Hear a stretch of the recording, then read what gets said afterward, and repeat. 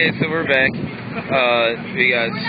We're here at protesting on the corner of Alakia and South King at the Central Pacific Plaza.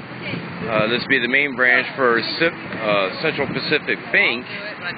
They took a $135 million bailout that they didn't qualify for. It took special letters and people that had accounts here that's within our government and to specifically ask to save their bank even though they didn't qualify. And with that, this whole time they've only paid back approximately $40 million of it, meaning they still owe about $90 million. And out of that money, they didn't even have full use of it because they're trying to tell the public that they lost $60 million of the bailout. So while they're throwing people out on the streets and keeping people that paid for this nice property and use of the sidewalk, they're kicking them off of here. They're just being some dirty, ugly people right here for bankers. And well, I guess that's the norm for them all these days. They feel that they don't have to tell the public anything, that it's all right that they lose $60 million worth of taxpayers' money while they're throwing them on the street. So we're here. We've set up some tents, and there's a few of us that's here that's not protesting. The HPD did show up, and they were pretty cool with us. They didn't start any problems with us, and very appreciative of that. We know the law is here, so we were able to keep from having that kind of fight for no apparent reason and still maintain our stance here. But these guys are very upset because they wanted us gone, and as they found out, they can't push us anywhere. So, yeah. We have Midori here, one of the occupiers, on a smaller bullhorn. My bigger one was taken in one of the raids and they're refusing to get it back. But we're still finding means. It echoes through here. It's a nice, loud area here. So with the way things reverberate, and and we're getting some support and some negative, but overall, you know, the public's definitely watching because this is a corner of the financial district we normally don't go to. We're usually at the Bank of Hawaii, but this is pretty severe. How do you lose, you know, what, like almost half of the money? How do you lose half of the bailout money that is screwing up the social economics of our country? I mean, we have people that need physical and mental health needs. We have people that's on the street. These people are some of the people throwing people on the streets. And you know, we have people that can't even finish their schooling or can't even obtain any type of higher education. We have people that, you know, that various needs that our government used to provide for us, but now just says, screw it, whatever. You guys are irresponsible. And when Obama called the Americans irresponsible, that's what got me started here. And then to see these people giggling and laughing about how they've kicked people on the streets and lost half the money that's kicked them on the streets, and provided a means for those people to have some type of care so they can survive themselves, that's not a funny manner. That's the way this bank wants to treat its employees. It wants to treat its customers. It wants. Yeah, sorry about that. Having some technical difficulties there. But this bank wants to laugh at people, kick them around when they have lost almost half of the bailout money that has put Americans on the street. It's put their own customers on the street because they can't afford to pay their erroneous bills and interest rates and these loans that have been made. You know, they're just illegal loans. But, you know, on a good note, we have a judge here in Hawaii that is found in favor of the public, and actually dismissed the foreclosure. I let that information out. If you check back through the Twitter account, you'll see that that was pretty big news. Very thankful of that. At least somebody within the courts is starting to realize that you know, these banks have done wrong. But for those just tuning in, I see we just got another one. We're on Elakea and South King at the Central Pacific Plaza. We have our tents and a few of our occupiers here, and we're definitely making a stand against $60 million worth of bailout money that was lost. And the public deserves to see how this bank treats its customers in public for its wrongdoing. The point, laugh, kick out, while they're the very part of the entity that has caused Americans throughout the country to end up in the streets, has caused an economic problem throughout the world. They laugh, kick more people out, and find it humorous that they're unable to provide a means for people to survive or live. This guy here, he thinks it's cool that he's taking pictures. I don't know. You know, they got a camera right up there that's watching me, but he wants to take an actual photograph. I guess it's momentous. He's like, oh my God, Occupy Honolulu is attacking a Hawaii bank. Well, sorry guys, you're not the first ones. We always hung out at Bank of Hawaii, but you guys just toppled them. So we're here.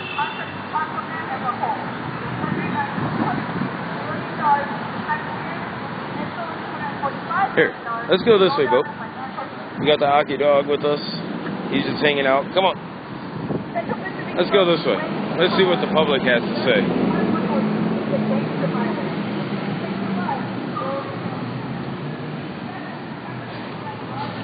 Yeah, they're upset because now we're spreading out. Have you heard about what happened with Central Bank? I just want to let you know I'm recording. If you don't want your face on, I can turn it away. Okay, not a problem. What it is Central Pacific Bank, like a lot of the people here in Honolulu believe that mainland issues didn't happen here in Hawaii, and so a lot of them don't understand why we're protesting at Thomas Square. And reason being is they took a $135 million bailout, which most people think none of the banks did. They took $135 million out when they weren't entitled to, because they didn't qualify. Their bank is and within some of the other Occupy groups. Here lately things have been a lot calmer with us, but there was definite issues. You know, so you know, we're just looking out for everybody and just kind of reminding that, but we're not going to make a big stance because our stance isn't against the police themselves. Correct. You know, we just want to make sure everybody knows we're not here to fight with them. Just don't. Right. Yeah. Exactly. Okay. All right. Well, good talking to you. Okay, let's go to other areas here. Yeah, my timer, I don't know what's going on my phone, but it keeps cutting out. That was a supporter. He had no idea that a bank took bailouts, and she's like, wow. So let's see what else we can find down through here.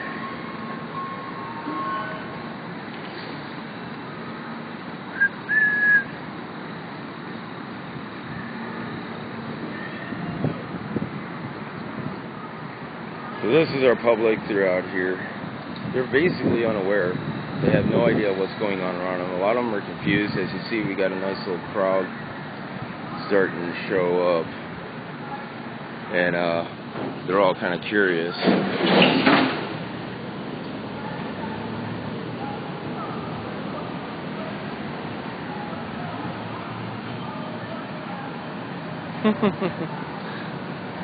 But at least their eyes and ears is on Occupy Honolulu. Come on, Bo. Oop. Sorry, buddy.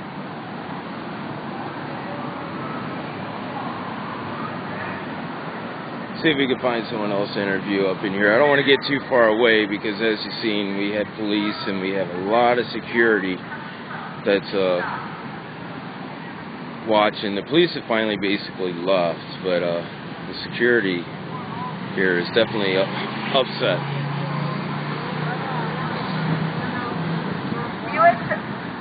Just making sure everybody's on the safe side.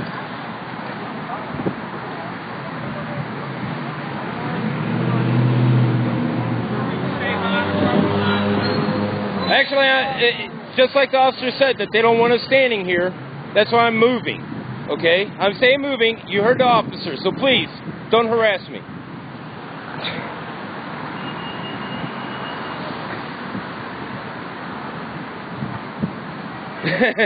You gotta love, you know, I don't want to show disrespect for a certain occupation, but you gotta love individuals like that that are paid by a corporation to act like they're some kind of authority and not know their own laws and rules. So, yeah, it's kind of funny.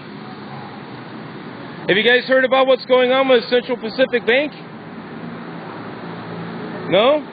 You know the bailouts that's going on in the mainland? Well, a lot of people here in Hawaii believe that none of the banks took part in those bailouts. They did, 135 million of it, and they lost 60 million of it. And they believe it's okay to throw people on the street and not show accountability for the money they lost.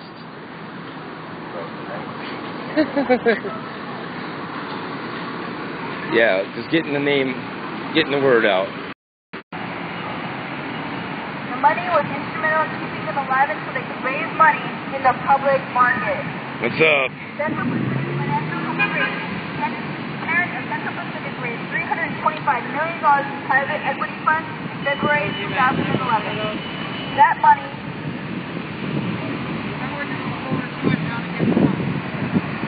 Taking a break. So I'm interviewing people. Oh, here we are. No, people down here. Let's go back. Let's see if we can find some more. Some more lost souls that don't believe Hawaii is the same as the mainland.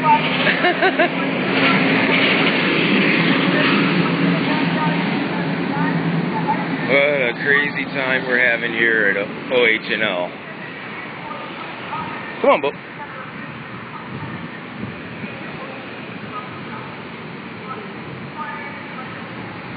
Nah, it's about the same.